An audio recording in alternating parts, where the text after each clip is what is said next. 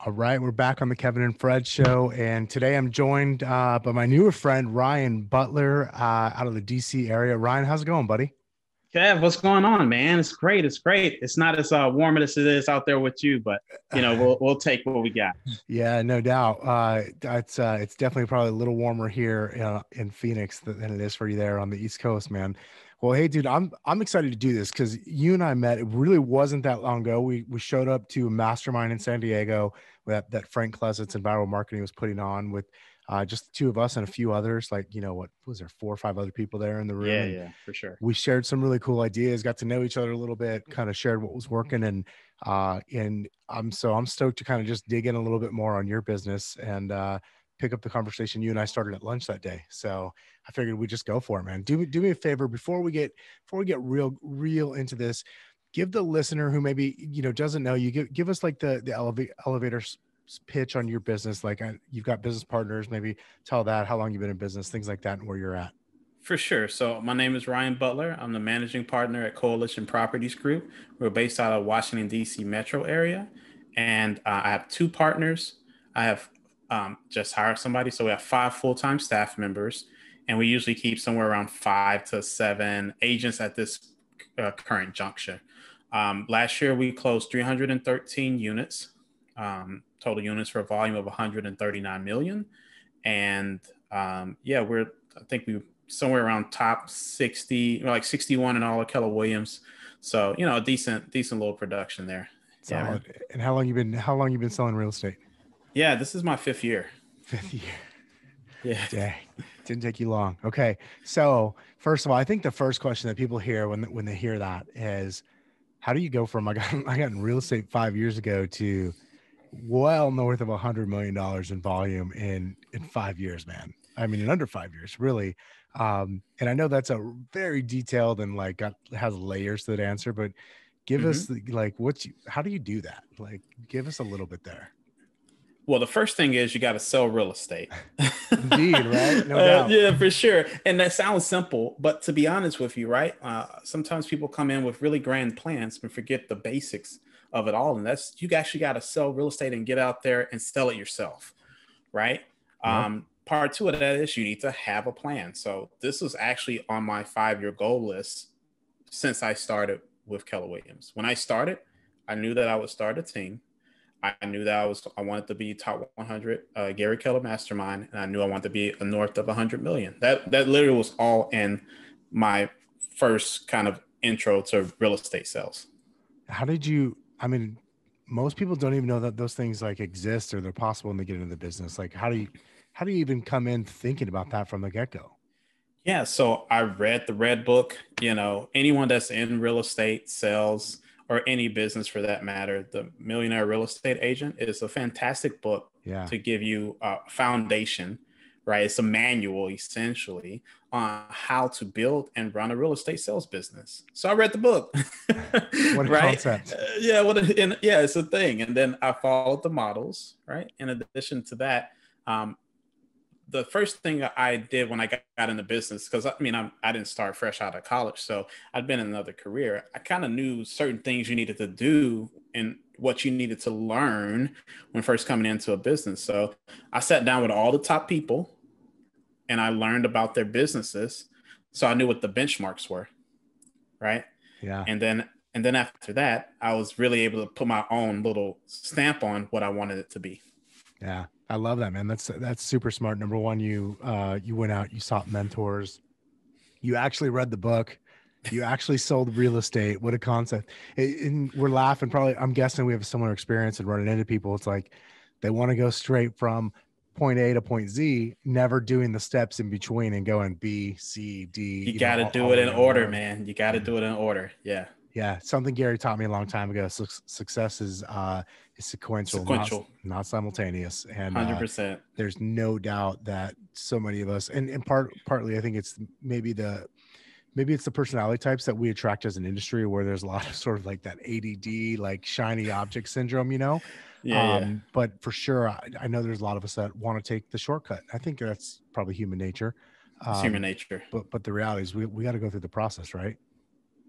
Yeah, 100%. You got to do the work. You got to wake up every day and do the work. And then you'll look and all of a sudden you got a really big business, right?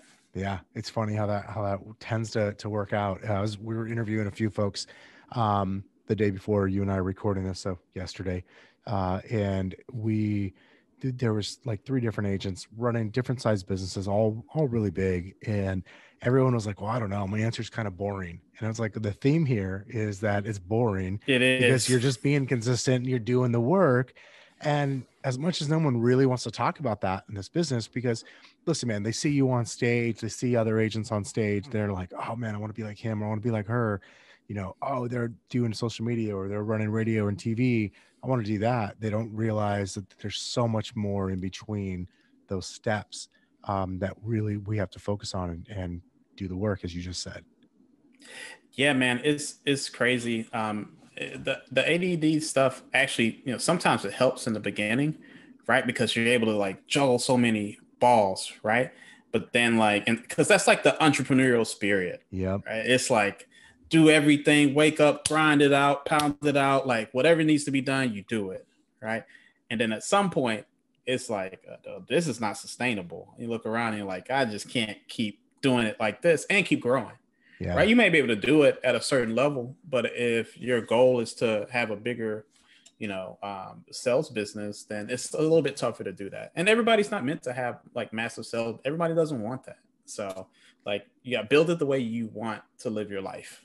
Yeah. Like, I've like I always, just got like, I got off, I'll tell you a quick story. So a friend of mine, I was just hiring a new operations person, right? And I was talking to my friend, and he was like, when I was, 5, 10 years ago, I saw everybody on stage. I wanted 300 unit business. And he's like, I'm selling 80, 100 units and my life's great. And I was like, yeah, that's fantastic. Right. Like, yeah. you just know what you want after a while. He gets to spend time with his kids. He coaches wrestling, like all these cool things. And it's like, that's fantastic. That's a great life, man. Yeah. We have to always, the way I've described it to myself, like my internal dialogue was, decide what relationship you want to have with your business and have it right. And for me, that's the way. And whether that's the big team, whether it's a small team, I think people sometimes, because we've got a large team very similar to yours, from in a lot of ways anyways, not super similar, but it's a large team, and it's a lot of units, and it's it's just different problems, right? There's nothing right or wrong, but we look at, like the guy you're interviewing said, like, you look at someone on stage and it's easy to go, yeah, I want the 300, 400 units, 500 units. But the problem is there's other problems with that it's not all just that high production stuff. It's not like everything gets easier. You just get different problems, and nothing wrong with that. But there's also nothing wrong with choosing a different path, having a different business model.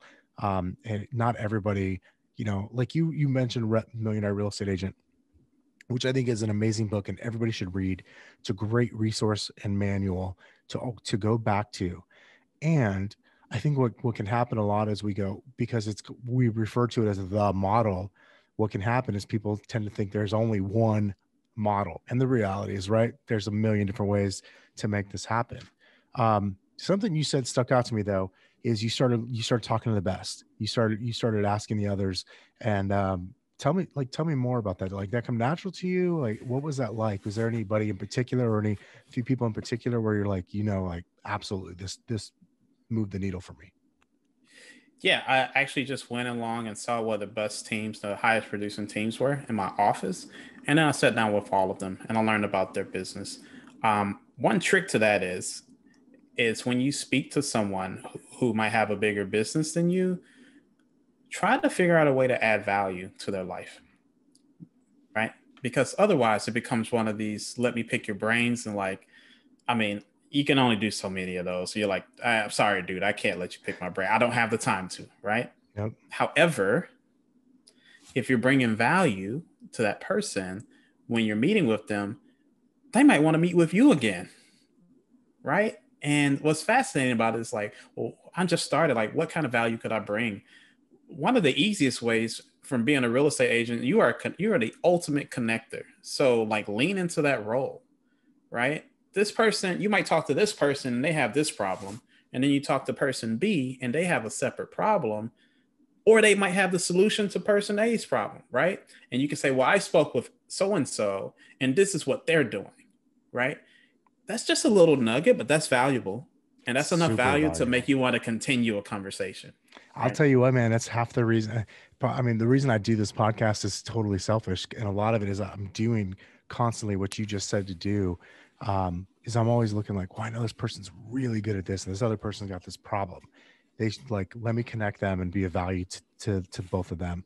And because Yep. I genuinely like to learn how people are succeeding in this business. And man, I think that's huge. I have a friend here of an agent I used to know, or I mean, I still know him. But years and years ago, when he was first starting out in the business, there was this, you read Millionaire Real Estate Agent. So you know who Russell Shaw is. He's in the book plenty of Mm-hmm. times.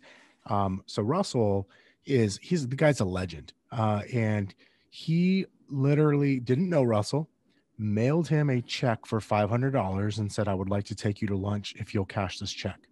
Because he knew I can't just be like, can't be the got a minute guy, but Uh-huh. he did want to pick his brain. So, I Mm-hmm. mean, that for him, I'm not saying everyone, you should just go mail people checks. I think that was making a statement, and obviously it stood out because so Yeah, many for sure. people do just want a minute, and you can get got a minute till you don't have any time to work on your own business. I used to tell people, listen, I would love to sit here and have those conversations, but if I only helped you and not my clients, like, then I wouldn't have the production. You wouldn't even want my opinion anyways. So I gotta go. For sure, for sure. Yeah. So that's awesome. So I love that you're constantly learning. You mentioned too, like what, something about prior to real estate. What did you do prior to real estate? What's your background in? Yeah, so my degree is in computer science actually. So I'm an engineer by trade, but I was never really that good. So I I was an engineer that they hired because he knew some. You're the only honest engineer I've ever met. Yeah, I wasn't that good, man. I was good enough to be dangerous, right? But where I brought a lot of value and what translated really well was that I was able to connect the two worlds. So you had these really nerdy back end engineers who spoke their language, right, and didn't want to speak the front end's language, meaning Yeah. like the actual people that use the software and or the people that are paying them. They didn't want to speak their language, so I was a translator, right? Yeah. And I would be in all the meetings, and I end up doing all the hiring because they trusted me on both sides. So Yeah. it's Well, kind of that's fell into so that needed. consulting role. I see that all the time. Like I mean, you see that for sure on real estate technology companies, like, cause there's so many of them, and it's just like, as realtor, you think one way. And on the back end as programming, it's typically a very different mindset. It's kind of like a broker, right? Brokers are Yep. usually thinking about how do I mitigate loss or mitigate risk, I should say. And how do, it's a different mindset. And so when you can have someone that can bridge that gap, like, there's no doubt that's highly valuable and pretty rare.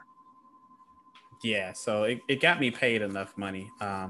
But I was a simple, I'm a little country boy from Mississippi, man. So I had small town dreams. All I wanted to do was be a doctor when I was growing up. I was like, that was it. Like being a doctor, I was like, that's the top of the world. And then I go to school, and then I suck at being like being a doctor, right? Started taking all these science classes, and I was like, this is no good. So I switched it up and ended up going with like kind of the math computer science route. That's awesome. So obviously, do you feel like that's been a benefit to you in your business so far? Yeah, because I tend to be so my role on the team tends to be more operational management, organizational development, right? And there's some structure behind that, and there's some like long term thinking and thought processes. So that really plays into planning out systems and empowering people to own them, right? Okay, that's cool. So tell me about, like, so you and I recording this. We're towards the end of February 2021. So gosh, 2 months into it. Like, tell me what's on the horizon for you guys. Like, where do you see your business going in the next 12 to, like, even 36 months? But like, is there anything different that you're doing, or kind of what are some of your plans and goals that you're going after at this point? Yeah, so I kind of look at it as like chess pieces, or just look at it look more like a war game, right? And so right now we're still building the castle, the first one, right? We're building the first castle, and we're trying to put a moat around it. So our current business model that's heavily seer based referrals, past clients, that's 90%, 90, almost 95% of our business, right? So we're trying to kind of put a bow on it, if you will. And then we're going to start building other castles, going out and putting other pieces on the board that are going to continue to build the business. So that's how we're framing it, right? And then I love how focused you are on where the business comes from. Like, I'm sure if we really looked at every deal, there's a couple different sources, like stuff trickles in, but you are so focused on where that business actually comes from. yeah, because I know for us to continue, we have to add other layers or other kind of diversify a little bit. But we've been like, we're a Met space business, right? However, these people we know, like, and trust us, and vice versa. Like, that's where we get our business. We're lifestyle marketing, right? So, Love that. um, people, we're not, I'll say there's three types, right? You're going to either talk about real estate, you're going to talk about lifestyle, or you're going to talk about wealth building, right? And so we've been more on the lifestyle piece of that, and that's where a lot of our clientels come from. That's awesome. I love that. It's so focused. I can tell that you know what you're doing because you make it sound so damn simple. And when you're clear, it is simple, or at least Yeah. it's hard work, but it is simple, right? Yeah, I mean, simplifying things is probably the most important thing you can do, right? Because, having a whole bunch of stuff in your brain, trying to figure all it out, like, man, if you can simplify it and just do kind of one thing, right, and really own that, and then move on to the next thing, that's ideal, right? Some people don't really go by that philosophy. They kind of want to do it all at the same time, but like their personality works for that. Like mine does not, right? I'm like, build this bad boy here, make it rock solid, and then like let's go out and build some other pieces. Yeah. I know for me, like I tend to want to do 100 different things. So I know if I let myself do more than like one or two, I'm Mm. gonna I'm gonna go out and end up doing 10 or 20. And so the easiest for me is just to rein myself in and say, no, there's only one thing's most important, and only one thing is next most important after that's done. And Yep. because if I don't do that, I'm gonna end up just scattered all over the place. Got totally scatterbrained. Yeah, it still happens. Like it happened to me like the last 60 days. And I was like, Ryan, what are you doing? Like, stop doing that. I was like, stop it. I love that. I have that talk with myself sometimes too. I can relate to that. It's like, what are you doing, dude? Like, Yeah, why are you even thinking about this right now? for Yeah. I sure. mean, I think that's natural tendency, especially someone like you. You've achieved so much in this industry in such a short period of time that it's, naturally there are opportunities. And I think when you start to have some of the success that you've already had, you realize there's so much more out there. There's so many more people out there. You and I were talking about someone we both know, mutually, Bo. Like, and you look at a guy like him who's accomplished so much already across many different businesses, and you go, whoa, it's really easy to, again, go back to that first example we talked about, see it from the stage point of view, which has got all these things going Right. on. But there's truthfully all these steps in between, point A and point B. It's not just leaping from one thing to the next. Yeah. But he's also been playing a game for 15 years, and that's what people forget about, Yep. right? It's like you see all these successful people and they're living in the moment, right? Like it's kind of like IRR, right? The term IRR, like your internal rate of return. It's like Yep. no one ever thinks about the time value of it, like how long it took to get to that to get to that point. So like for me, a lot of it is telling myself to be patient and not try to run and do everything right now. And like it's really like buckle down and make sure the sales business, because that's the money generator and that's the fountain of wealth and youth for all other businesses we're going to create. So you got to make sure that that is in good hands and taken care of. No doubt. Anytime you see something really, really taking off and, doing the classic hockey stick, if you will, when you look at a growth, chart or graph, you can guarantee that there was a lot of time. I mean, it's so rare that that's instant, right? There's only Mhm. so many of those unicorn type of companies, and you don't typically see that in real estate. It's actually, in even all of the most successful real estate companies, if you look at probably the top five or so, they've all been around a lot longer than people realize. And Sure. it can feel and look, going back to the conversation I had yesterday, really Hmm. boring because there's a lot of time and effort put into it. That feels boring. Well, let me ask you this, man. So I'm gonna hit you with a couple of rapid fire questions just for fun. Like, Let's do it. what are you reading right now? What am I reading right now?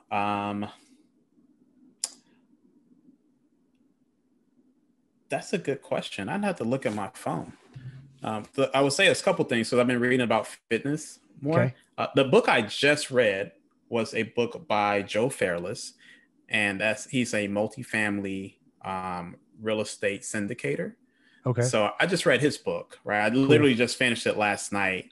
But I got a couple different books going on at the same time. So I'm like, oh, which one am I reading right now? And then I'm reading like it's something like the six best exercises to do, like kind of simplifying my day. So those are two books I'm reading right now. That's awesome. Is there any one book, like if you had to say this is the book that you recommend the most or you give out the most, what sticks out to you?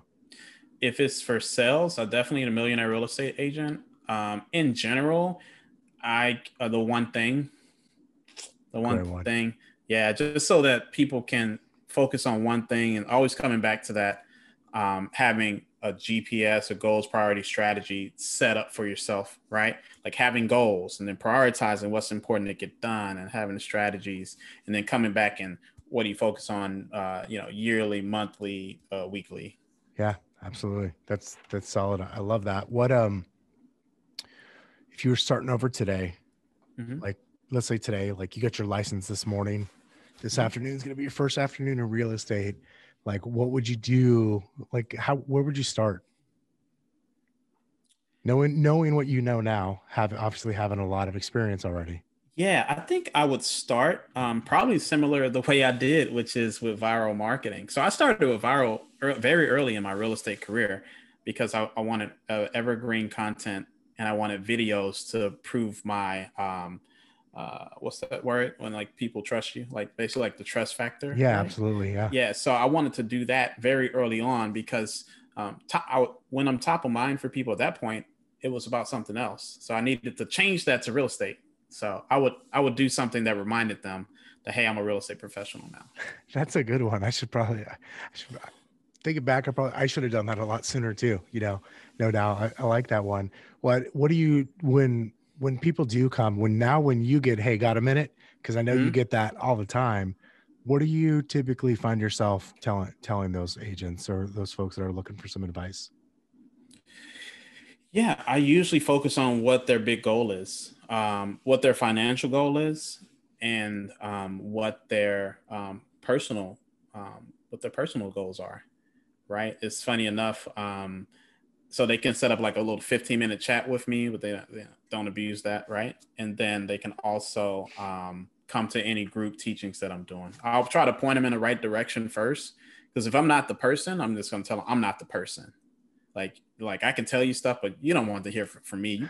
I send them to somebody else, right? Go talk to that guy over there. Go talk to the expert. Yeah. Yeah. Yeah. I love that, man. Well, let me ask you this. What should we know about you? Like, what do people maybe don't know about you that's surprising? Like in business, Just no, man. Just in you general. personally. Yeah. Business, general, personal, doesn't matter. Man, I'm like a little bit. I'm really into performative sports and arts. Okay. So I mean, I played football in college, but I also did like, played instruments. I did musicals. I did honor choir. I did all kinds of stuff. And I love to travel. I traveled all over Europe, South America, been to Asia, been to East Africa. So I love travel. I love learning languages. I learned Spanish in like 8 weeks by pounding it out 4 hours a day You for learned 8 weeks. Spanish in Yeah, 8 weeks. yeah. I Oh, learned Spanish in that week so I could go down to Colombia and hang out and speak Spanish. So yeah. man. So I'm like a little bit intense guy. Like I like to like really get in there and like needle in there, right? And learn some stuff. I just bought a guitar, so we'll see if I can use that. That's awesome, man. And so like you've always traveled a lot, even like as young as when you were a kid too, right? Yeah, military brat. So I mean, I lived in Germany for 6 years. Oh, for 6 years. Yeah, Okay. for 6 years. Yeah, yeah, yeah. With my dad, he's retired Air Force, and yeah, we just kind of get that travel itch and just go different places. Um, yeah, I used to be a semi-pro salsa dancer Fun fact. I've been recording this podcast for just over 2 years, and you're definitely the first person to say that. Like, there's no doubt nobody has brought that up. So, like, if nothing else, I'm gonna be like, if I hear anybody asking me about salsa, like, I'm gonna like, you got to know Ryan Butler. Like, there's no Ryan doubt Butler. he's your guy. He's your guy. For sure. I love that answer. Yeah, man.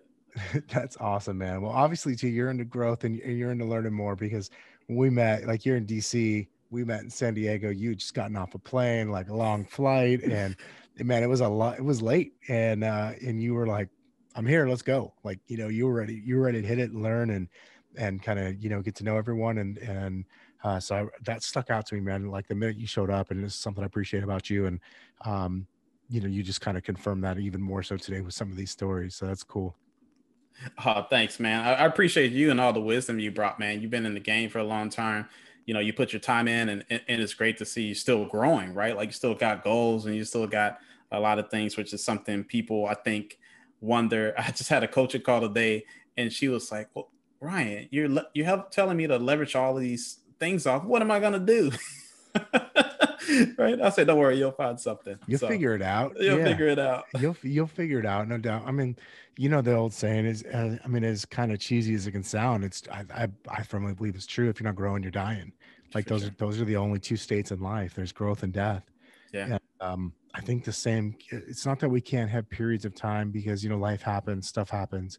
Mm-hmm. We all get punched in the mouth, as I like to call it, like, For sure. from time to time. But the reality, when you look at the years, or however you want to look at it, like, you got to always be trying to get better and grow. Like, the minute you think you got to figure it out, you can bet you're about to get punched in the mouth real hard. Just like that. Yep. Yeah. It's like, it's like Mike Tyson punch in the mouth type of real hard as soon as you think that. And so, got to be doing that. And I think too, it's always nice to, internally, I always think it's always nice to feel like there is something more. There is something better. And clearly there is, because there's people that have done take what you and I have done, put it together times by 10. And there's people that still far surpass that in and out of real estate. And so for me, that means there's more inside. How do I get more out? Like, how do I get more out of myself and those around me?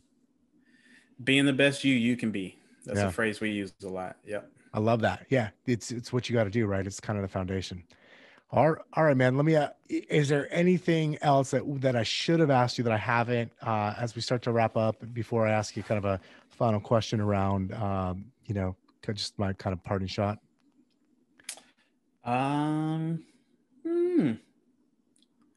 Or anything you want to talk about, like anything you want, like anything at all that I should have brought up? Yeah. I'm thinking, like, let's see. I was use the videos. I think videos are so important to share out, because one of the things is that we don't spend a lot on marketing. We just increase our marketing budget. I'm not saying it because I'm proud of it per se. It's just factually what it is, right? Like, we spent 1% of our GCI, our gross commission income, on marketing last year, right? So our profit margin was nice because we don't spend 10 or 20 or 30% of it on marketing, right? So, but a lot of that has to do with just being authentic. Authenticity is the most important thing you can do, particularly through lifestyle marketing. No doubt. I like that. That's good.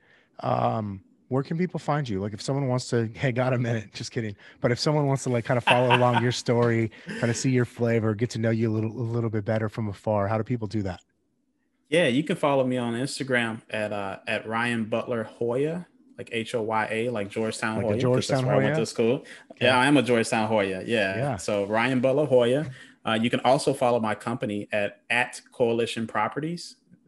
You'll find that as well on Instagram, and then you can find me on Facebook too. Cool. All right. We'll put those links in the show notes as well. And Ryan, thanks a lot for spending some time with me today, man. I'm looking forward. Hopefully we'll be able to hang out in person again sometime soon this year. Kev, thanks a lot, buddy. I appreciate you. Yeah, man. Pleasure was all mine. We'll talk soon.